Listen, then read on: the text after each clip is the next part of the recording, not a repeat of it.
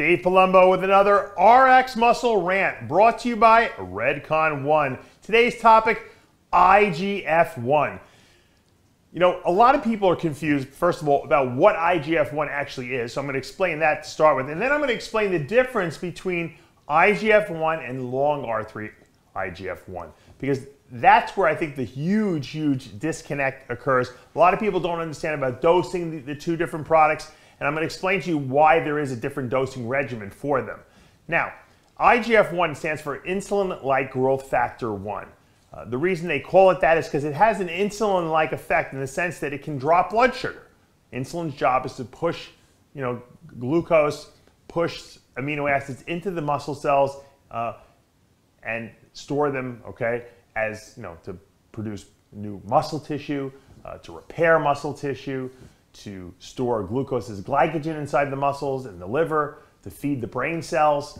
IGF-1 has a similar effect to that, but that's not the main reason it's produced. The liver produces IGF-1 in response to growth hormone. So when GH, or growth hormone, is released from the pituitary gland, or you inject it exogenously, either one, your liver will break that GH down and release IGF-1. IGF-1 will then go to its receptor, which in most cases occurs when muscle has been damaged. So if tissue has been damaged in the body, it increases, the muscle tissue will increase its receptor affinity and increase the receptor numbers for IGF-1. IGF-1 will then find those receptors, bind to them, and then initiate repair of the muscle tissue. IGF-1 also has what we call a satellite cell or stem cell differentiating effect. It turns these stem cells into new muscle tissue, something that steroids don't do. So IGF-1 has all these great things going on in the body, and so people naturally felt, well, if we were taking GH, why can't we take IGF-1? Now, when the initial IGF-1 studies were being done, they realized that when you take IGF-1, it only stays in the body for a very short period of time, maybe only 20 minutes before the body degrades it and breaks it down. So for bodybuilding or muscle building purposes, or for whatever purposes they designed the IGF-1 for, they found that if they can make it stay around longer, that would be better. Now, what actually makes the IGF, stop working? Well, there's something called IGF-1 binding proteins. These float in the bloodstream, with everything else. And when they see IGF-1 in a free form, because you just injected it, these binding proteins grab the IGF-1 and inactivate it very quickly. So they figured, these scientists, if we can create an IGF-1 molecule that has added side groups on it, added chemical groups that will actually block the or disguise the IGF molecule so that the binding proteins don't recognize it, the IGF-1 can last longer in the body. And they came out with the first version they came out with, which was called DES IGF-1, DES IGF-1. You've heard that probably, for sale or seen it for sale or heard about it. It worked okay, but they then considered and refined the process, and they discovered another, I guess you could say, modified IGF-1 molecule called long R3 IGF-1. It's 3 side groups on it, and they found that that particular molecule will avoid binding protein, inactivation for at least almost up to 20 hours. So that's going to give you a lot more life on this molecule. So it's going to do a lot more muscle repair and growth, and you can take it once a day, and it's going to work really well. So bodybuilders started using it. As a matter of fact, I started using it myself in 1995. I might have been one of the few people to actually get the real long R3 IGF-1 back then. There really was no peptide sites, and there was no internet or anything like that. And I found it worked really well. But the longer I used it, and I've told this story before, it stopped working as well. Also, the more I took of it, the quicker it stopped working. So I realized is that if you take too much IGF-1 or for too long a period of time, the receptors for it downgrade. They don't respond to it. And that's just a protective mechanism the body has so it doesn't grow too much. And that's, while as bodybuilders we would love that to happen, but the body doesn't want to do that. So I created a protocol for long R3 IGF-1 where you would take it for 4 weeks in a row and you would stop for 4 weeks and you would never raise the dosage over 10 to 20 micrograms per day. Now you bring in the advent of the internet and peptide websites, and guys are getting long R3 IGF-1 really cheap, 1 milligram. They're using 100, micrograms a day. Some people are using, even a whole bottle every day, 1,000 micrograms of it a day. Obviously, you get no benefit of it. Now, what you will notice is you'll still get that insulin-like effect because IGF-1, even if it doesn't have IGF-1 receptors to bind to, it still can bind to insulin receptors. And the more you take of it, the more it will bind to these insulin receptors and lower blood sugar.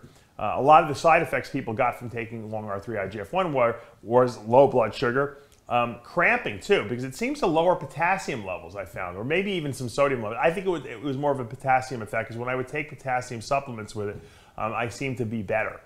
So there are some side effects of long R3 IGF-1. Once again, it is a dose-dependent type of thing, but most people, I think, have learned, at least from my educational videos, or maybe they haven't, I don't know, that less is better with that.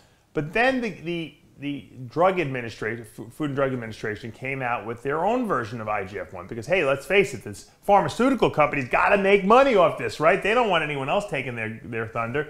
Once again, for kids who were, I guess, considered pituitary dwarfs, they weren't growing enough, they were giving these kids growth hormone therapy. The problem with giving growth hormone in high dosages is it makes you insulin resistant, so it can screw up your blood sugar. So they figured, well, it's not the growth hormone that's making these kids grow. It's the actual IGF-1 component that's being released from the liver. What if we just give these kids IGF-1? Now, long R3, for some reason, was not an option when they created this drug. They created a pure form of IGF-1 that looks just like the regular version that our human bodies produce. The difference is that our human bodies constantly pulse this stuff all day long.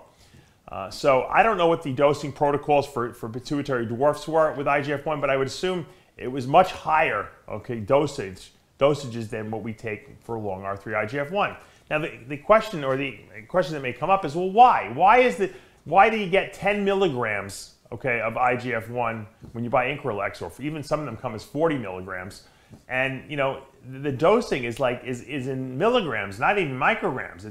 It's tremendous amounts. If long R3 IGF-1, a typical dosage is 10 to 20 micrograms, and an Increlex IGF-1, minus the R3, long R3 side group, is almost in the milligram dosage. Why is that? I mean, why would that not continue? Why would that continue to work? That would be the question, especially if I'm telling you that it stops working because it gets inactivated. Well, here's why.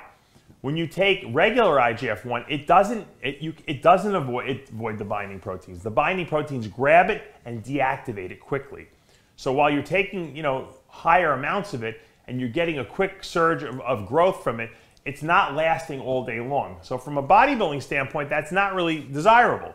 From a long bone growth standpoint, it's very desirable, because when the long bones have their receptors for IGF-1 and they get blasted with a large amount of it, it stimulates those bone receptors to start growing, and then if the IGF gets deactivated right after that, who cares? The effect has already taken place. So my suggestion is that bodybuilders who get the Increlex form of IGF-1, which is not the long R3 version, if you're going to use it, you're better off microdosing it all day long, taking small amounts of it, maybe 40 micrograms, 3-4 times a day, or even 20 or 10 micrograms 3 to 4 times a day. Because you don't have to worry about receptor downgrade to it, because it doesn't last that long in your system, and you'll get a much better effect from it, I believe. Now, once again, all this is speculation, because no one has designed bodybuilding. The only people who are designing bodybuilding protocols for drugs are bodybuilders.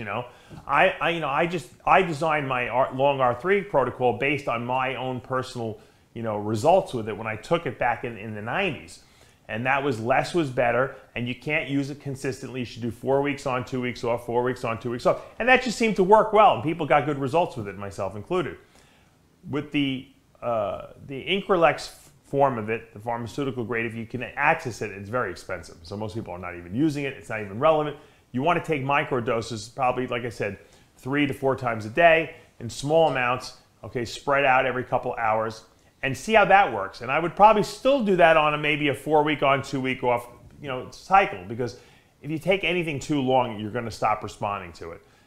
But the difference is the length of time that the IGF-1 is present in the bloodstream. When it's in there for long periods of time, like you get in long R3 IGF-1, your receptors are going to downgrade very rapidly, because they're constantly being exposed to it. When it's not in the body more than 20 minutes, when you take it, even if you're microdosing 3 or 4 times a day, you're not going to downgrade your IGF receptors, because that's more of a natural, effect. Also, something that a lot of people don't realize is that in the periphery, in your actual muscle cells, okay, muscle tissue. Let's say I do a set of forearms and I break down some forearm muscles. I'm going to get I'm going to get a local release of IGF-1. It's called mechano growth factor, MGF. You probably heard of that. Mechano meaning in response to the mechanics of what's going on. So you're damaging something mechanically. It's releasing very, very, very small amounts of local acting IGF-1 that help with the initial repair. That's additive to what you see systemically when your liver releases IGF-1 to also come to this site and repair it as well. So in our bodies, we actually have two forms of IGF-1, one called IGF-1 and one called mechano growth factor. They're both IGF-1s, one's local acting, one is more of a systemic acting hormone. Now, a lot of people for a while were injecting the MGF too, and they're still available in some of these peptide websites, but it doesn't do anything because you can inject it locally, but it doesn't stay there, it goes into the bloodstream. The way in your body, naturally, your body is trickling it out in very small amounts over a couple hours. So it's constantly flooding that area. So it's a different phenomenon. So it's very hard sometimes to mimic the effects of nature in a bottle. Okay? Easy with steroids, because steroids are long-acting compounds. Even with GH, it's not bad, okay, because of the effectiveness of the way it works. But when you're talking about taking insulin, or you're taking IGF-1, you have to really be very precise the way you take it and very analytical, and you have to understand what's going on in the body so that you can make the right decisions based on what you're using. All right, guys, I know that was a very complex topic. You might have to watch this a few times to get the full gist of it, but hopefully this kind of differentiates long R3 IGF-1 from regular IGF-1, and it maybe gives you some clarity in your mind moving forward which product you might want to use. I'm Dave Palumbo with another RX Muscle Rant brought to you by Redcon One. We'll see you next time.